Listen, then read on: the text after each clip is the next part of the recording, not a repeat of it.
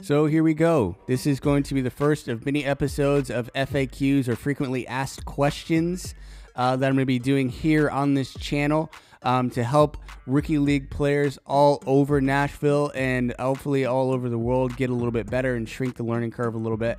I had on the Nashville Rookie League ice hockey page, I had asked, hey, what is information that you wish you had known if you are an experienced player? What is information that you wish you had known when you first started? And if you're a new player, what is information that you wish you had learned or you would like to learn right now to better your game? So I got a bunch of questions. I already had a list of probably 40 questions.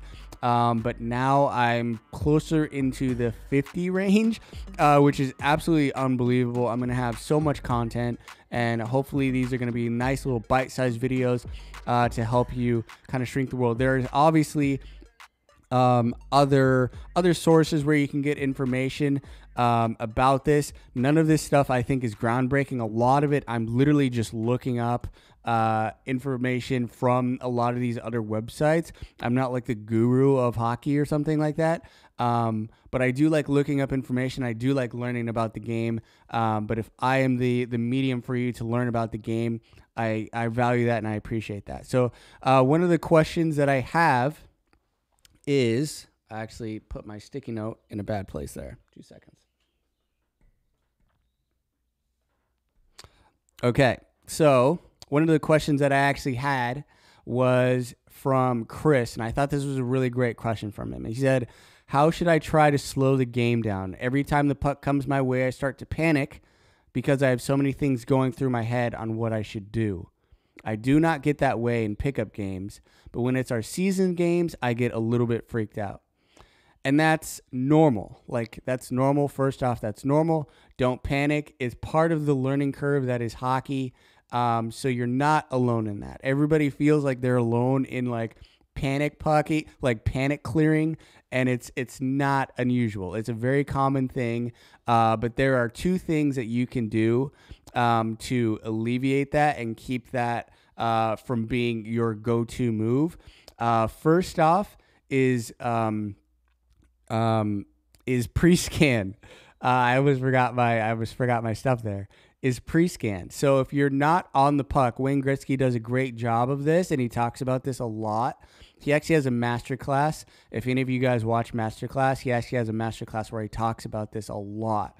And it's knowing where to be on the ice. He's not going where the puck is. He's going where the puck is going to be.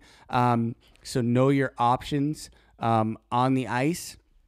And I think that is a big thing. So if the puck comes to you right now, what can you do with it? I'll get back to that in just a second. But also pre-scan and take mental pictures of the ice. So also what you're doing is you're taking mental pictures of where people are. So if the puck comes to you now, you already have an idea of the pressure that you might face, where your teammates already are at, and then off we go. So if you can work on that, I think that goes a long way. But very simply, or I think it's much simpler. I used to play soccer a lot. And the best way for me to be able to enact those skills, and you'll see this in the Stanley Cup final. I think this is a great video to produce right now, because you'll have, right now you'll have game 3 and possibly 4. I don't know how much longer the series is going to go between Vegas and Florida. I personally think Las Vegas is just in a league of their own. Honestly, in the 2 games that I've seen, I don't think that Florida has a match for it. That's another video for another time. But right now, if you're curious of what pre-scanning and knowing your options on the ice, again, in soccer, what I used to teach and coach and be taught was the concept of triangles. And I think a team like Las Vegas does it extremely well. So watch them when they're on the power play, especially, but they do it well even in 5-on-5, and that's what's killing teams. So they're moving around. They really play a positionless type of hockey, which is a little bit more advanced for what I'm talking about right now. But they play a positionless type of hockey in the sense of like they're working in triangles. So no matter what position you are on the ice, no matter where you are in the ice, you should be forming a triangle. If you're not forming a triangle with your teammates, you're in the wrong spot. So that's all you need to do. And that in itself, if you're working and you're skating to make yourself a third part of that triangle or an angle on that triangle, you're doing the right things. And that will allow you to think a little bit better when you're pre-scanning. So if that puck comes to you and knowing your options, you already know I've got 2 options that I can go to off the top of my head without even looking up, without even anything. You just know there's 2 parts of the triangle and they're going to be in this general direction based on where I am in the triangle. If you're working for your teammates and getting open and forming that triangle, the work is done for you. You no longer have to do that work and knowing where your teammates are on the ice because you've already done it before you got the puck. And I think that is extremely important. So go out and try that.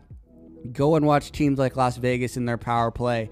And watch how effortlessly they are moving and forming triangles. I don't actually even know if that's like a formal way to teach hockey, but that's the way that my brain sees it, and I see it over and over, and I've seen success in my game when I just stop thinking about, oh, where do I stand? Just form triangles. Just make yourself into a triangle with your teammates, and that goes a long, long way. So great. Again, pre-scan, take mental pictures of the ice, know where your options are, and then also know where your options are pre-hand by just forming triangles and doing the work without the puck. And I think those things will slow the game down for you drastically.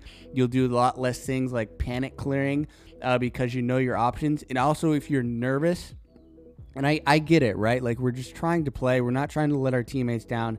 The pressure is different in a pickup game than it is in a season game. You don't want to let your teammates down or hurt your team.